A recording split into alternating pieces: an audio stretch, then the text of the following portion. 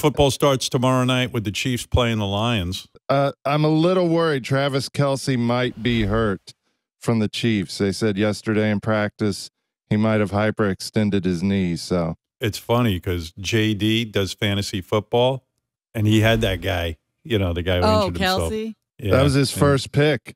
Yeah. Now I said, JD, do you ever feel like you have like a black cloud over your head or something? He goes, Nah, I don't know. I took that guy. He's never been injured, and now he gets injured.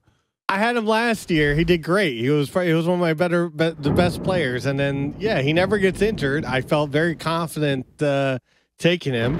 And what I don't understand fantasy football, of course. So what happens, JD? You've chosen this guy. If he doesn't play, do you just does that almost ensure that you're going to be dead last in the league? No, he'll have to find another tight end, like a backup he'll guy have for to Kelce. substitute. like Travis Kelce is like the most elite tight end. If anybody can play, it's him. He's so tough. He hasn't missed a game because of an injury since like 2014. So I think there's a pretty good chance he'll play, I think. Part of me hopes he doesn't play because, that means the Chiefs have less of a chance of winning.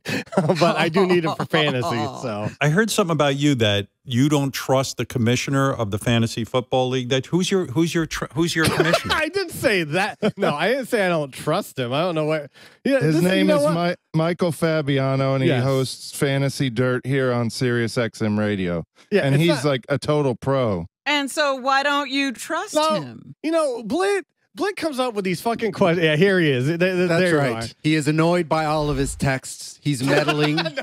And he doesn't necessarily trust the guy, and he's extremely annoyed by him. And he won't even break bread with him. He won't have dinner with the guy. You know, I'm with John on this. JD has been a little nasty to him in our group hold on. Okay, so Fabiano texts. We're all in this group text, and he will text like certain things, like little fantasy knowledge things of like, hey, don't draft this guy, or hey, giving updates. There was a player injured, or a player that was suspended or put on some list. He's not playing the first 4 games. He made sure to text the whole group about that. Everybody's getting the same hint. Like nobody's getting an advantage. JD is gunning for position of commissioner. No, I don't know. I think you are. Trust me. I appreciate this guy coming in and being the commissioner. I don't want to do That's the what job. you say now. Nobody wants that No one job. wants to do it. We're lucky to have him. We're on our 4th commissioner. It was originally Will, then it was Jason, and then it was Rappaport for a hot second, and we took that away,